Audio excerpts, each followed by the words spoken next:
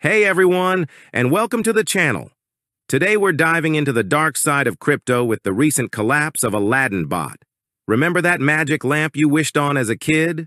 Well, this ain't that Aladdin. This is a story of broken promises, lost dreams, and a whole lot of red flags. Imagine pouring your hard-earned cash into a platform promising crazy returns, only to find out you can't even get your money back.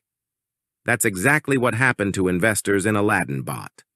Starting mid-January, withdrawals stopped flowing.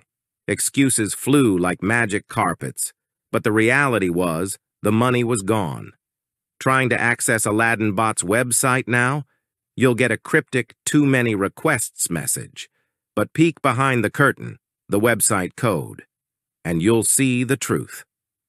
AladdinBot disabled their own server. They literally shut the door on their investors. Remember when genies granted wishes? AladdinBot's last message was on February 15th, promising solutions with their IT team. But guess what? Poof! Radio silence ever since. Not exactly confidence-inspiring, is it?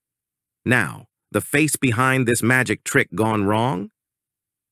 Mark Davis, an Australian fellow with a history of, shall we say, questionable ventures. Think AI Trade and PGI Global, both MLM Ponzi schemes that went bust. Seems AladdinBot was just another act in his not-so-magical playbook. Thousands of people, that's who.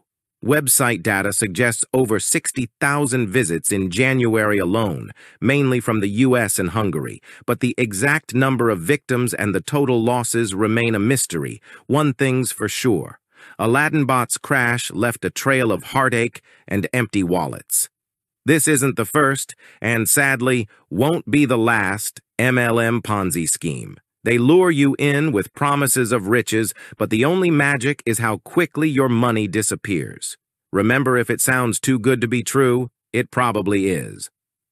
For AladdinBot victims, the road ahead is tough. Legal options exist, but recovering lost funds is often an uphill battle. So that's it, the rise and fall of AladdinBot. Remember, in the land of crypto, wishes don't always come true. Until next time, stay curious, stay skeptical, and don't be afraid to ask questions.